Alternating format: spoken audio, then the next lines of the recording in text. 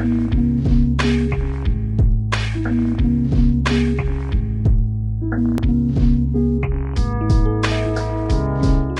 you all, and I'd like to thank Professor Muchnik and the other organizers for inviting me. It's a pleasure. What's this quick time? I don't need this. Okay.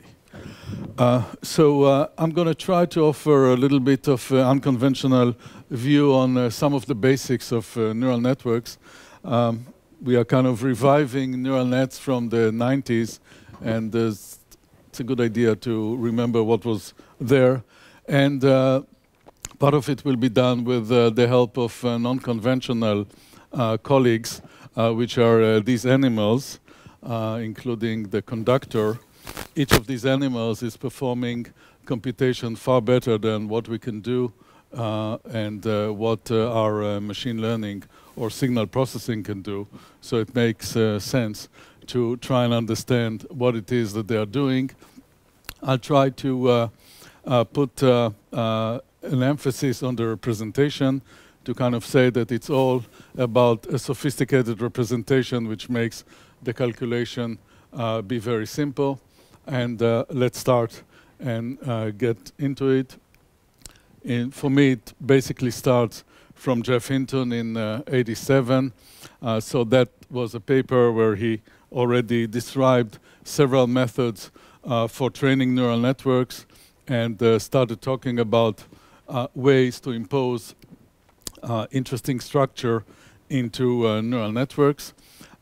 He then took it to, again, the same time, he took it to the second paper. So both these papers really talk about one, autoencoding, and two, training for some kind of invariance.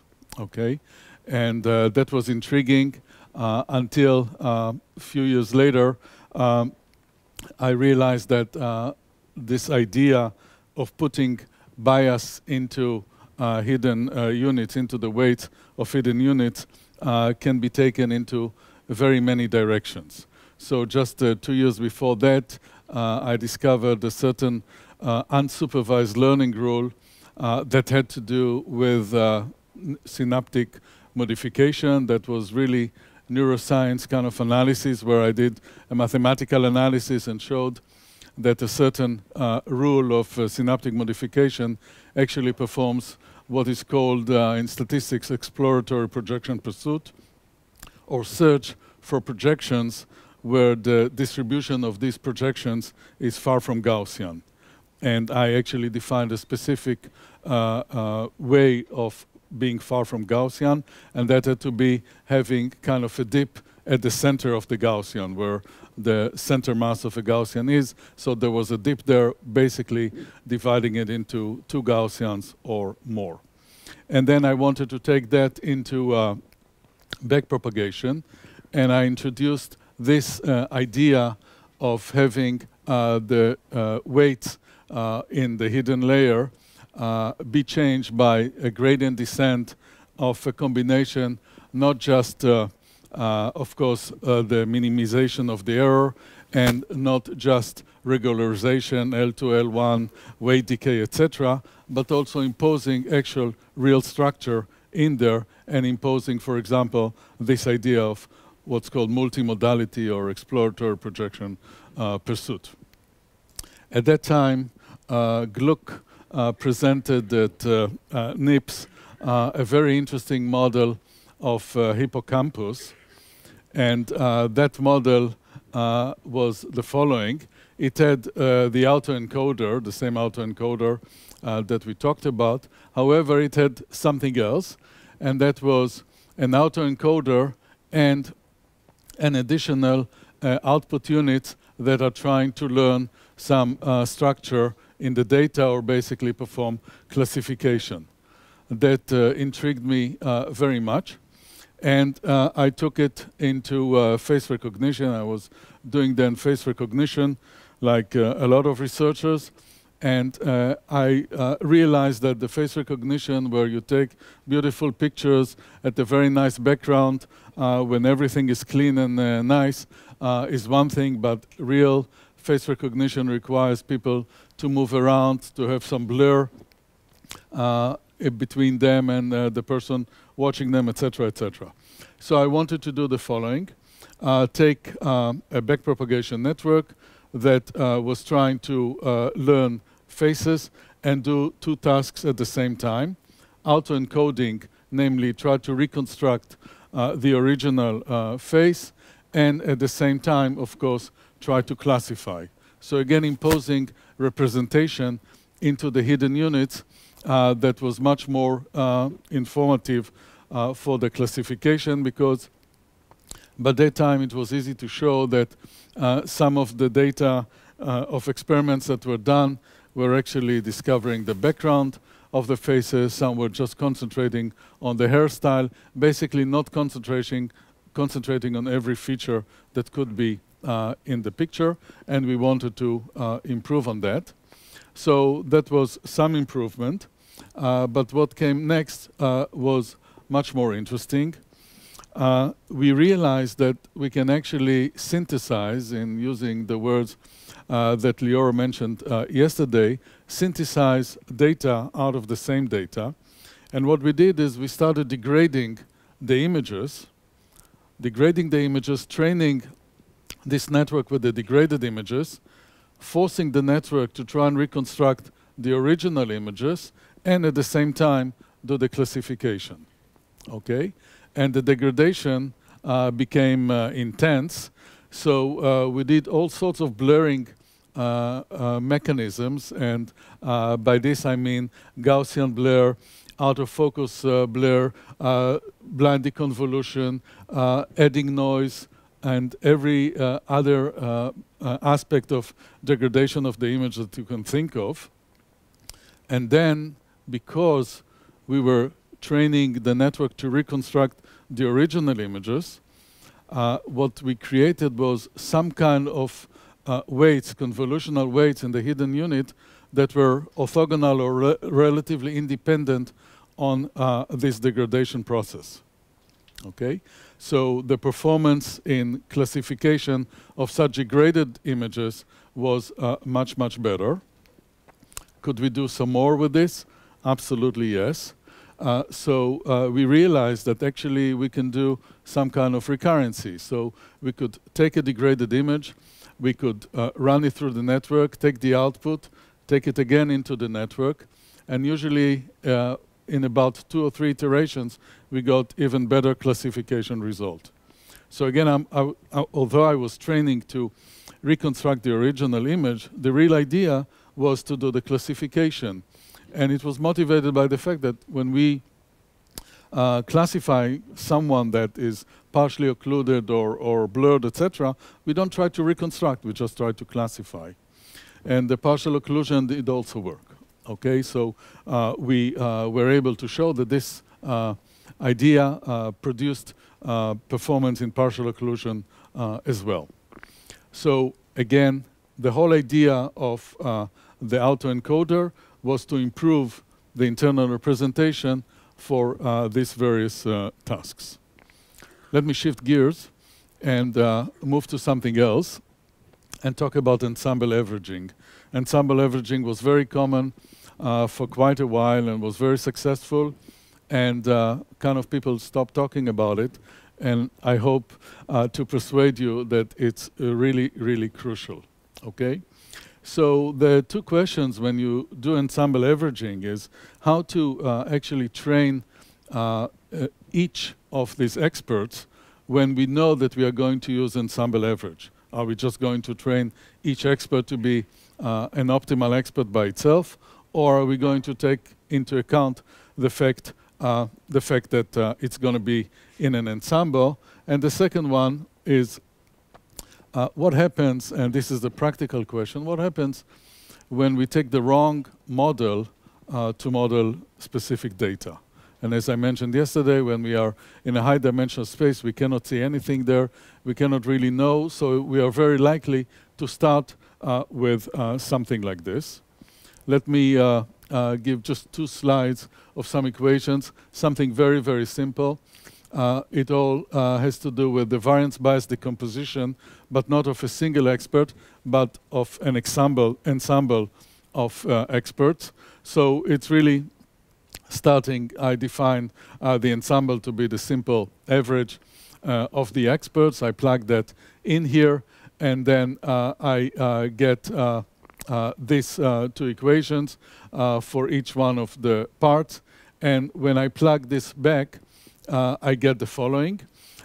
If I defined this gamma to be the variance of f plus q minus 1, the maximum of this variance, okay, or the maximum of the variance error of each of the experts, then I get to this very interesting bound saying that the variance of the ensemble is smaller than this 1 over q times gamma, where gamma basically indicates the variance of each of the experts as taken into account when trained in this condition. So in the best scenario, it would be 1 over q, the variance of each one, and in the worst scenario, it will be the variance of the original members of the ensemble. Okay? So with this in mind, notice that there's a very, very simple bound here. The question is it really useful? Is it really practical?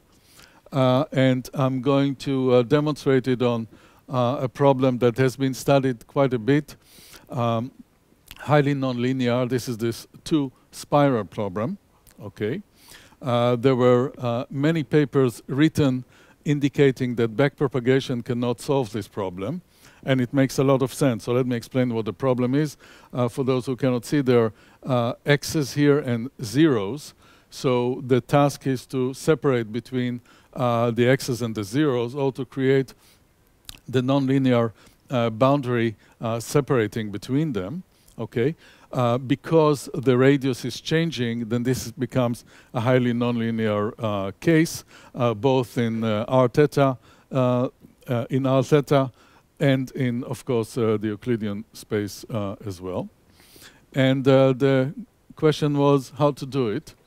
And this is a very non-trivial way to do it. And the student that worked on that was frustrated for a long time and was asking me, is it really going to work? Is it really going to work? Because it didn't make sense. So what did I do here? I injected noise. I actually, well, I mean, the data set was, I think, 192 patterns from this. So you couldn't really learn the whole surface. You just had few examples there. And the idea was to increase, again, synthesize more data, but in this case, synthesize more data by adding a lot of noise. A lot of noise to the point where actually x's and zeros cross boundaries. So I was actually training on kind of the wrong labels by doing that. And the question is, could it do something useful? So it makes sense, what I'm, non-trivial but crazy. So look at the Earth surface that was with another student. Look at what happens at the Earth surface when you train. So this is time, and these, each one of them represents a larger and larger ensemble. So the top one is q equals 1, q equals 2, 4, etc. And there are two experts here, or two kind of architectures here. This first architecture, for q equals 1, the error is much smaller than this first architecture for q equals 1. So if I was training just a single expert, I would kind of choose this architecture. Okay. If you notice carefully, the minima is shifted, because when we ensemble, we actually reduce the variance portion of the error. We don't touch the bias portion of the error. And so since the optimal is when the variance and the bias are equal, then it is shifted to a point where the variance of a single expert would be much higher, but the variance of the ensemble is low. And what's interesting is that if you take the minimum point of each of these experts and you put them on a graph, you actually get this straight line, just like the equation from the previous slide predicted. And as I mentioned before, this one starts with a very high error, so you see the error here. So this is this axis is 1 over q. So 1 is here, and as q goes becomes high, then we move close to 0. And what we see is that the slope is really what matters. And when the slope of this architecture is bigger, then eventually it will cross and it will actually produce better result. Okay? Non-trivial. And apparently you don't have to train a lot of networks in order to say that, because you can just take the first 2 points and draw the line and determine which one is going to be better. So let's take this into the problem that I was talking about, this spiral problem. What's nice about this problem, it's two-dimensional. You can really see this error surface very, very clearly, so it's kind of nice to demonstrate what's going on. And what we see here is from left to right going this way, the result of an ensemble, in this case, of 5 networks, okay, large networks, 5 large networks, when we increase the level of the noise. As I mentioned before, that noise, I put one slide of the noise, that would turn out to be the optimal noise. So we see that when we increase the level of the noise, we do get to some areas where the ensemble appears to be slightly better. Of course, regularization should be added. So here we see the same graph with regularization. We see slightly more smooth result. And when we take this to 40, ensemble of 40 members, we actually recover very nicely the error surface. So what we have here is an ensemble with no noise injection with no regularization, regularization with no noise injection, and regularization and noise injection together. Okay? So what did we do? We increased the noisiness or the variance of each of the experts by injecting this noise, but we gained something, and the something that we gained is the independence between the errors, of each of these experts, an independence that then reduced the performance, improved the performance or reduced the error of the ensemble. Okay? So the question is, are we the only ones doing that? The answer is no. And we are now shifting to a little bit to animals, and soon we're going to shift into more serious signal processing. So this little animal, the sonar bat, there are about 800 species of this animal using sonar to catch its prey. And it's using about 2 mealworms a day as an energy for energy. It has less neurons than the number of transistors in a Pentium. And the amount of computation that it does in real time, we can hook any cloud, your favorite cloud, together. We cannot reach the accuracy of this animal. So obviously it makes sense to study this animal. And this is much more sophisticated sonar. This has also a very sophisticated way to acquire the data. If we could produce an ultrasound with the resolution of the sonar of dolphins, we would probably be able to detect cancer and fetal problems much, much earlier. So, of course, there's very strong incentive to study this animal. It's actually being studied quite a bit. So there's a place where these dolphins swim with microphones attached to their head, with a GPS, with every possible thing you can think of. You see exactly the kind of signal that they send, and you record exactly the kind of signal that they receive. So it's kind of a black box, and you try to understand this black box. So let's see if we can understand this black box with the help of signal processing. So this Heisenberg uncertainty principle basically says that you cannot localize in time and in space above a certain coefficient, which kind of makes sense. I believe you'll agree with this. This is a simple example of that. So if the frequency f is the bandwidth of the frequency is 0, namely it's a fixed frequency, of course you cannot localize in time. And when you increase the bandwidth, and of course the delta function has an infinite bandwidth, then you can localize better and better in time. Okay? So a series of several papers that we did, part of them with Jim Simmons, who is one of the most famous BAT researchers at Brown University, revealed something very, very interesting. How much time do I have? 10? 5? Oh, my. Okay, so revealed something very interesting. This is the signal that the BAT is sending. It's a chirp, so you see high frequency going to low frequency. When the BAT is analyzing that signal, it's actually analyzing it in different bandwidths separately. Okay, we know from Woodward's theory from 1953 that the optimal match filter should be the exact signal. So he's doing something that Woodward and a few thousand other papers that were written after that would say is wrong. Okay, because each expert by itself is actually producing much higher error because it's analyzing part of the bandwidth.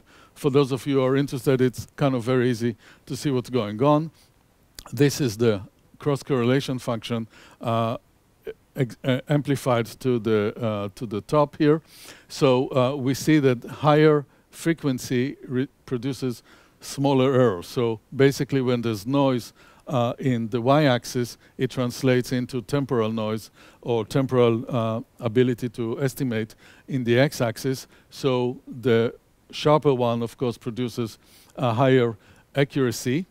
And then when the noise is such that it actually crosses to what's called the side lobes, this is called a coherent receiver, this is called a semi-coherent receiver, then suddenly the noise jumps quite a bit because the side lobes may be very far.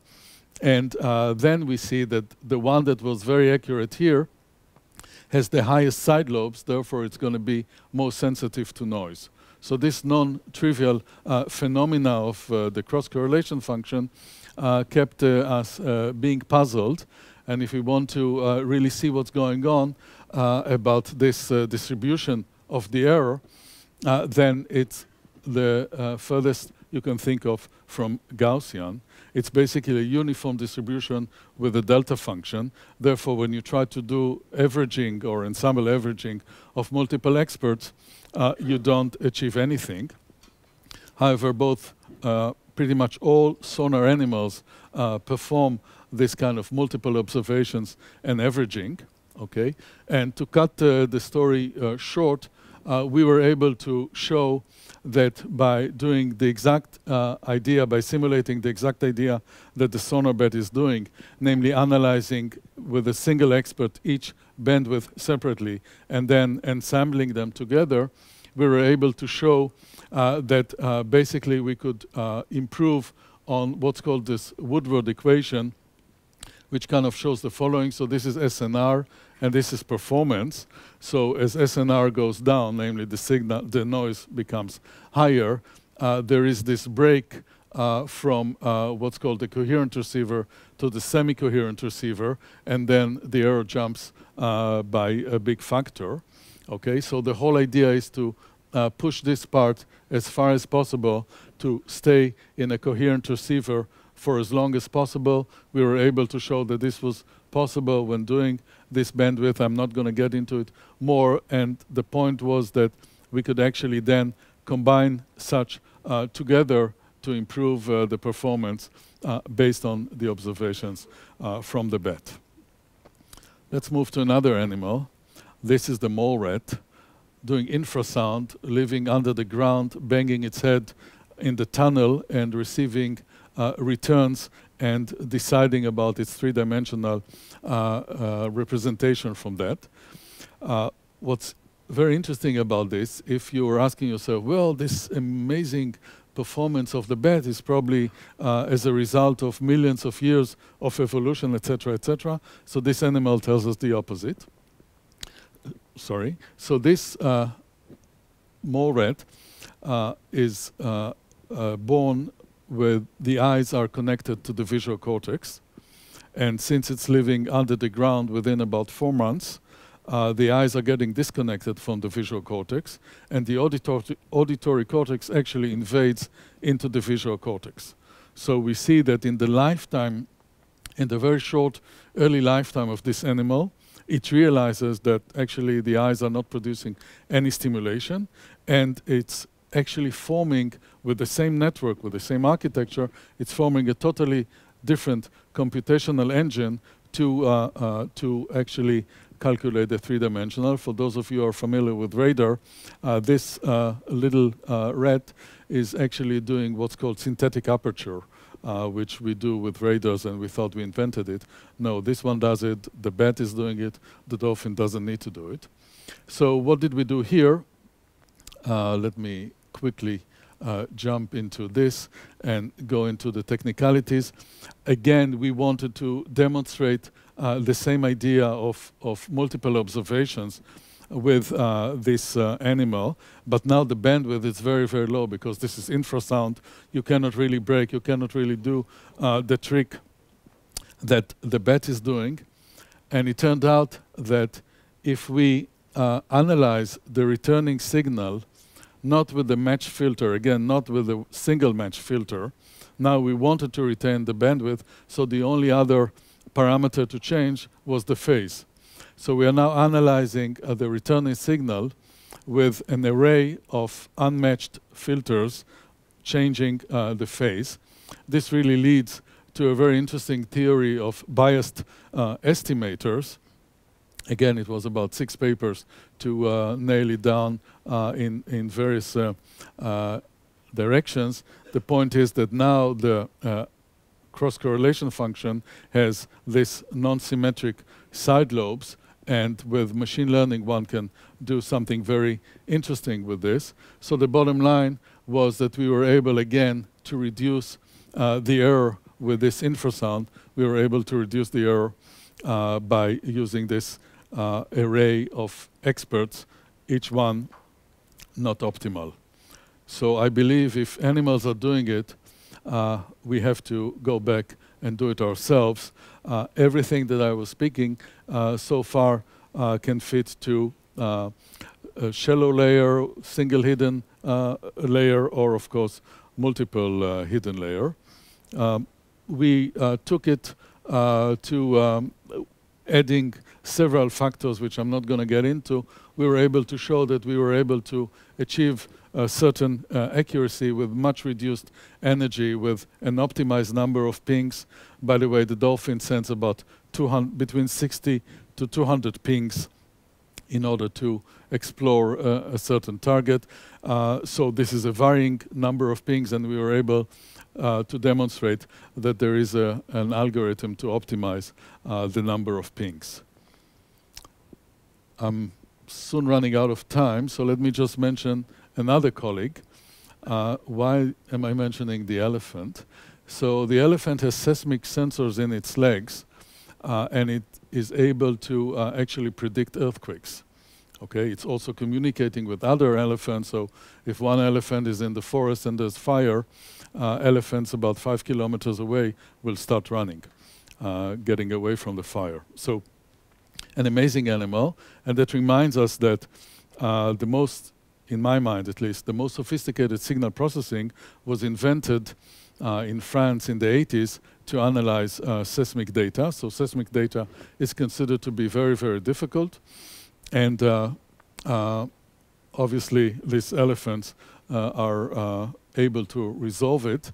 I'll just touch upon 2 things that has to do with it. Again, I mentioned there was a guy here. What is so special about an orchestra for us? Again, a very, very difficult signal processing task that we don't know how to solve. Okay, so we can sit in an orchestra room, we can hear with a single ear the whole orchestra, and then we can decompose in our brain the different instruments. We don't know how to do that in signal processing. We actually use what we call the color of the sound, the timbre, and we are very, very sophisticated in doing that. And this is something that I've been trying to do in the last few years, both for earthquakes and for EEG data analysis. I'll just mention one example here. So this is the Fukushima earthquake that occurred a few years ago.